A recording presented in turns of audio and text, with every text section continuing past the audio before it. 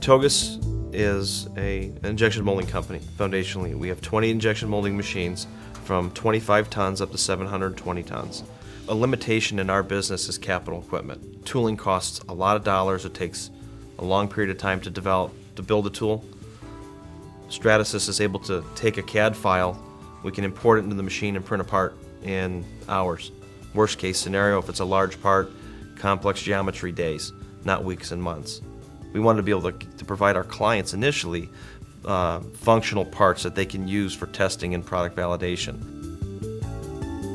What we found after we brought the machine in is there's a far greater purpose to FDM, and it's in our manufacturing process, on our floor. Fixturing, product design, fixturing, end-of-arm tooling, part extraction, labor reduction, 5S, housekeeping, cleanliness, orderliness of fixtures, of parts, of tools, you name it. In every aspect of our business, FDM touches Togus.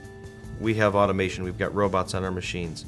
Rather than using steel plate or aluminum frame and building these big, heavy end-of-arm tools that they're expensive, they take a long period of time to build, we can take a 3D geometry and print an end-of-arm tool that weighs 70 to 90% less in less than 24 hours. And if the design doesn't work, you can make a tweak to the engine, to the CAD file, reprint it again. But it really takes that direct labor cost off of our floor. And I don't care what industry you're in, this will impact it.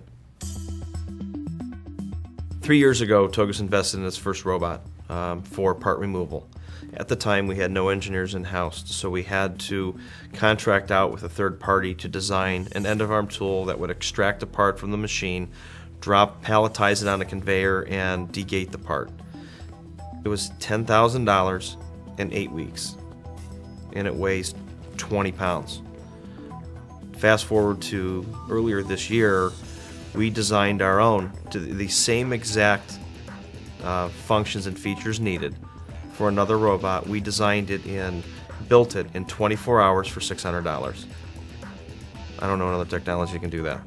One of our manufacturing cells requires us to do an ultrasonic welding application where we have to bond two parts together.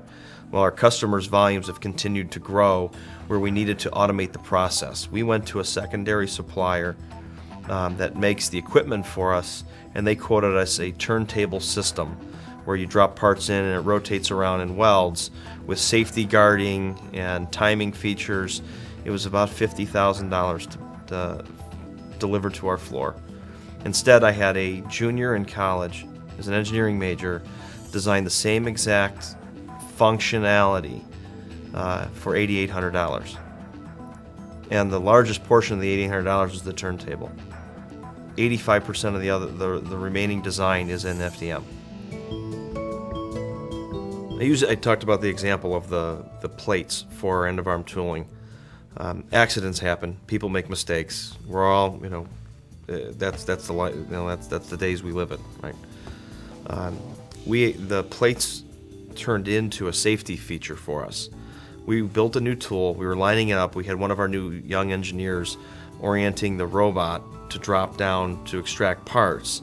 And when he programmed the robot to drop, the tool wasn't open far enough, so we actually crashed the end-of-arm tool into the mold base, our customer's mold base, and the plate broke. ABS plate broke. So it actually turned out to be accidentally we found a safety feature in this, because if that would have been a steel plate, we would have damaged the robot, the motors, we would have damaged the alignment, we would have damaged the customer's tool, which is more important, and we would have delayed the process of getting the job sampled. We have 5 machines right now. We have 2 dimensions, 2 Fortis 400s, a 900, and a smoothing station. Obviously, we believe in Stratasys' technology. We're heavily invested in it. In the next 5 years, I think Togus will have, or RP&M will have more Fortis machines than injection molding machines. And as of today, we have 28 injection molding machines. I see Stratasys' technology as the future of manufacturing.